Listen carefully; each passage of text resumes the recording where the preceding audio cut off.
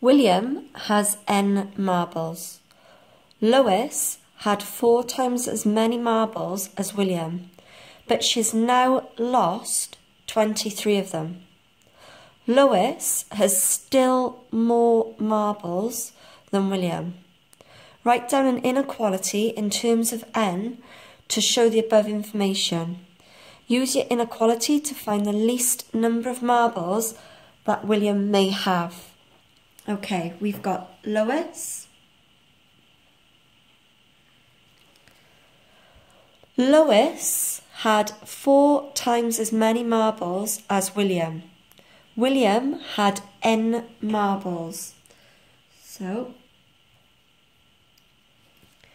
But she now has lost 23 of them. This bit is the key sentence. Oops. Lois still has more marbles than William.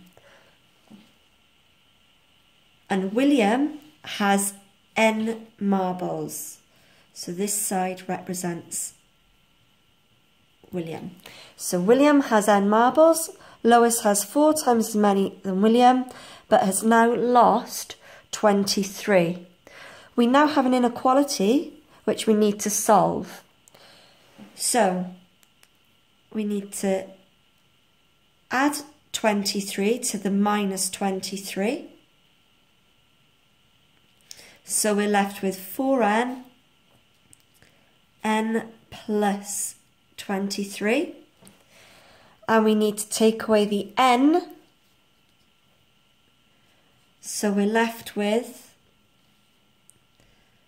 3n 23, and we divide by 3.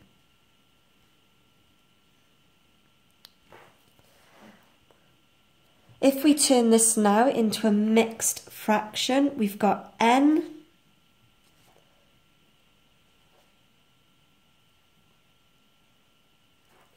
meaning for this inequality, to write this in correctly, it says use your inequality to find the least number of marbles that William may have. Well, you can't have half a marble, so it's got to be a whole number. So if Lois has more marbles than William, n should equal to 8. Okay, because Lois still has more marbles than William. Where you get your marks from? You get your marks from your left and your right side of the inequality, so that's your 2 marks. You get your third mark, by solving, and obviously the last mark by finding what the least number of marbles William may have.